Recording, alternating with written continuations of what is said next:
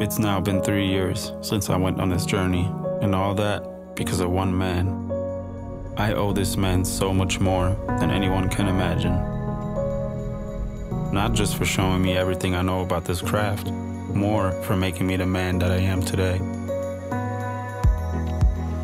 Before I met him, I wasn't sure what I want to do in my life. I was working here and there, trying to find something that makes me happy. On the weekends, I was working as a DJ in a bar downtown, barely making enough money to survive. I knew something had to change.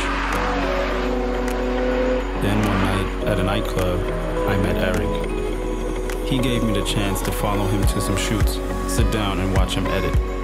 And just from seeing what he creates, I knew that that is what I want to do for the rest of my life.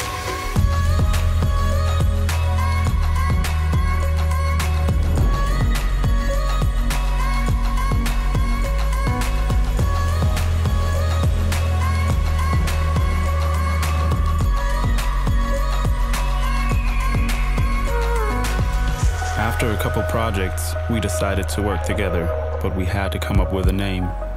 I wrote our names on a piece of paper and then realized that our initials, when set in the right order, say Crew. Now we only had to add the number. The 13 stands for both of our birthdays, being May 13. After a year, Eric had to leave to Rapid City due to him still being in the military. With him, all the gear that I've used was gone. To that time, I couldn't afford a camera or any video gear that I would need to make a living and follow my dream. One of my best friends, Rouven, was working for a well-known landscape photographer, and he introduced us. Me and Girl quickly realized that we get along very good. I joined his team, and him and the guys like Max, Peter, and Robin helped me to buy the gear that I would need to continue make videos. With all the gear in my hand, I was super excited to start traveling with the boys. We went to places I never thought I would see in my life. Going there, being creative as a team while doing what I love was amazing. I learned so much in the first trips already, and I was inspired by the drive Girl has to follow his dream.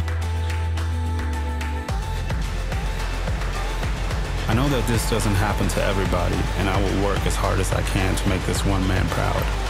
This one man that changed my entire life, gave me a direction to go and a common dream to follow.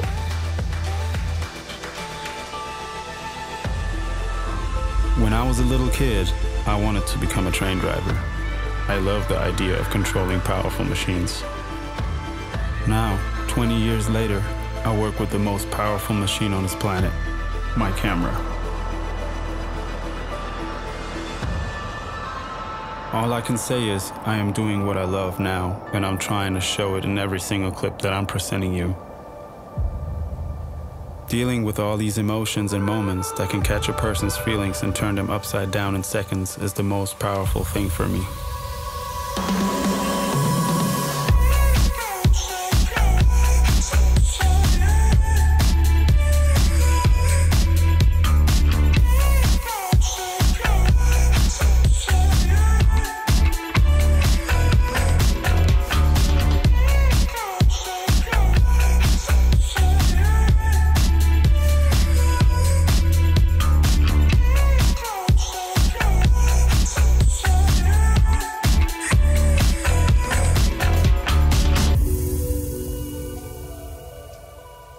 Looking back on the last 3 years is crazy.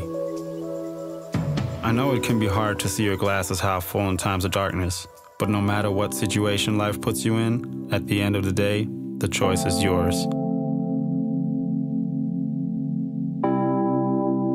I chose to chase this dream and not become a golf teacher like my mom and dad wanted me to be. If there is one thing that I've learned in the past, is that you shouldn't ask yourself what the world needs, but ask yourself what makes you come alive.